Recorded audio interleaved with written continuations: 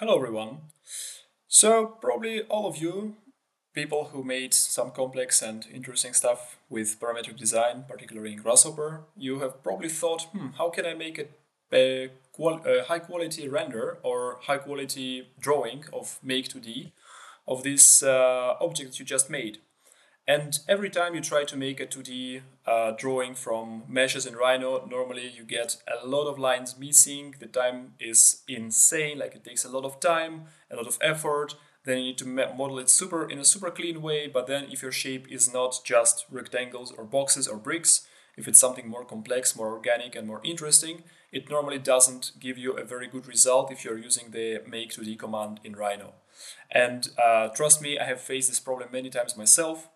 And so today I'm going to show you the life hack, which is probably going to change this process for you forever.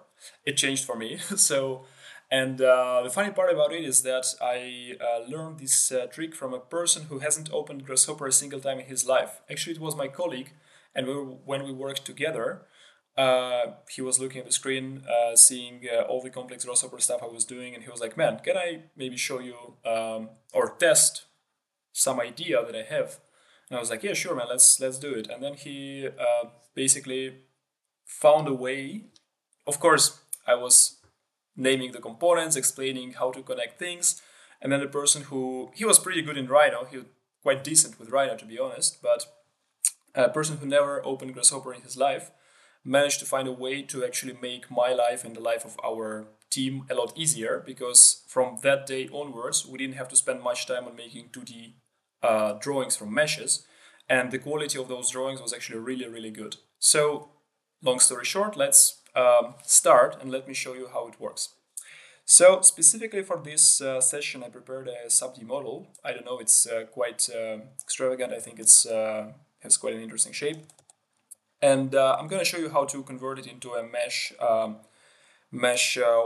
wireframe, but like mesh lattice to show the topology of the mesh, to show the detailing, level of details, amount of polygons, and so on. So let's create a sub-D container in Grasshopper. Let's bring this sub-D into Grasshopper. Let's say set1 sub-D. After that, I'm gonna convert it. As you can see, we already start getting this grid, this sub-D grid, right? So let's say mesh from sub-D, right? This one. And let's convert it into a mesh. Of course, we can also take the sub-D, by the way, but I think that for today we're gonna show we're gonna check the mesh workflow, because I think meshes are still more widely used than sub-Ds in Grasshopper, and in Rhino as well. But of course, it doesn't mean that we have to be limited to only them. So now we have this sub-D converted into a mesh. We can see the resolution of this grid. I'm actually going to hide this model for now. So I would say I'm already quite happy with the resolution. Of course, we can increase it. However, I will not increase it for the purposes of this tutorial, because I think that, to be honest, I think it's going to be quite a heavy file already, and it might take some time to export, but trust me, the quality will be really, really good actually. So let's take this mesh, and then let's use the component called mesh offset. This particular component comes from Pufferfish plugin, and in my opinion, it's quite a useful one. So here in create solid, we say false, basically we say invert, right, to make sure that what we're going to make is going to be a shell without any thickness, right?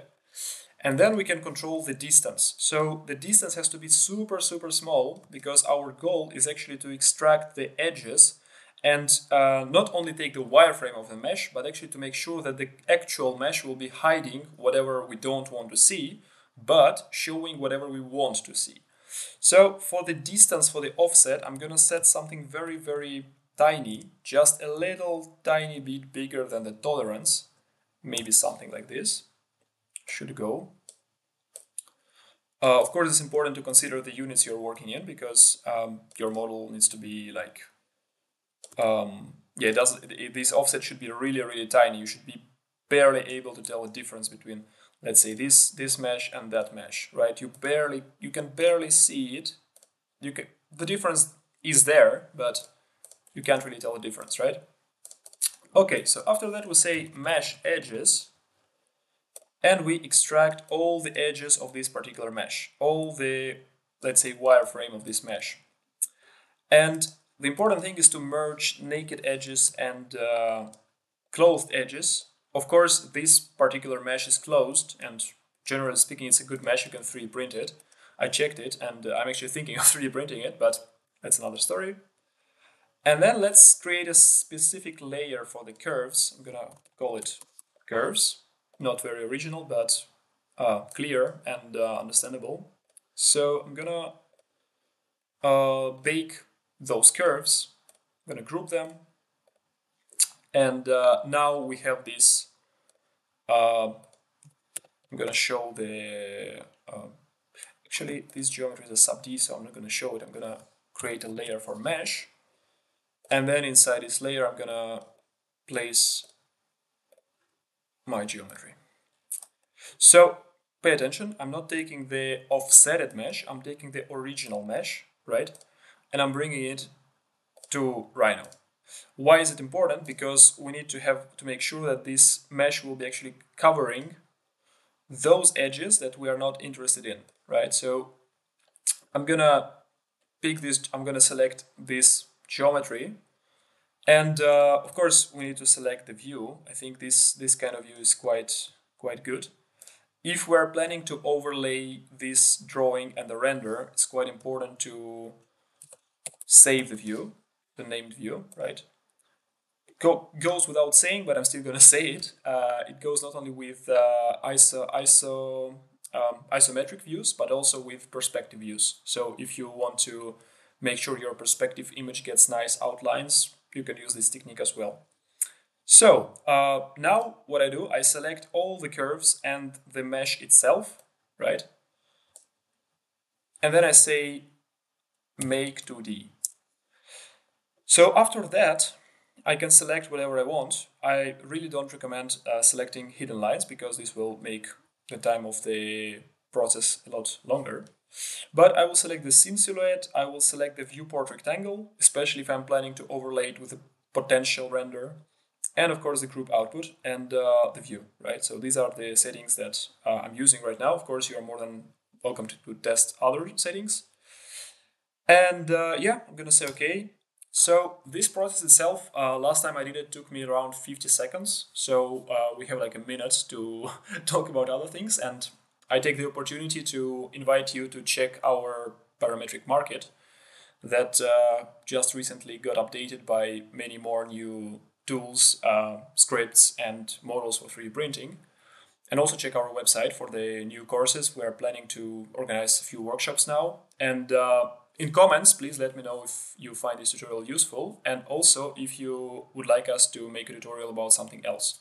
We already have like a list of interesting topics, and we normally tend to give priority to the topics which are interesting for most users. So please let us know, and me and my colleagues will be happy to do it.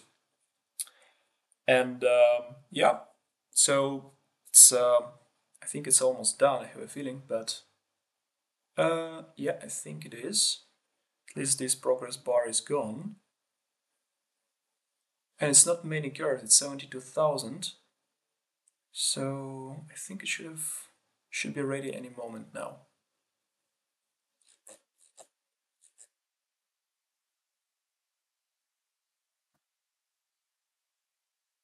Yeah, normally, still, even with this method, it takes quite some time. But there's also a component for make 2D in Grasshopper, by the way. I'm not sure how much time will it take there, though. I think it's more or less the same as in Rhino, but yeah, let's see the result. I honestly can't wait to see it. So last time I did it was quite nice. Yes, there we go. So let's go to top view and let's see how does it look. Oh yeah, that's nice. That looks pretty good. So Okay, there we go. Now it's time to actually change some things. Maybe, yeah, so that's good. So I'm actually gonna change the colors of those elements. I'm gonna just select everything, go to properties, display color by layer, line type by layer, print color by layer, print width by layer. There we go. Look how clean it is. And look how it just shows all the details that we have here. And of course, goes without saying, even though the scene silhouette is not 100% there, which unfortunately happens quite oftenly, I would show you one more trick, how to get a much cleaner silhouette. So I'm not gonna do the entire thing, but I'm just gonna show you the outline. You need to select all the curves. You say curve boolean.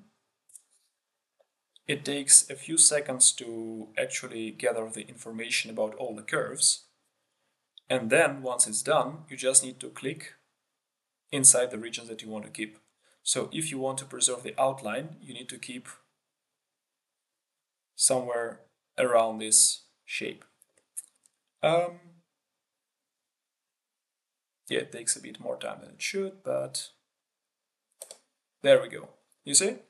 So we can get the silhouette, and if you click in these openings, you're also getting curves there. You can change it to scene silhouette curves, and you say bring to front, so that this way these curves are going to be in the front line. And then you say print display just to check the result. Right, so we're getting the 0.5 thickness here, and then if we change the curves a little bit, can make them a little bit lighter and also a little thin. There you go.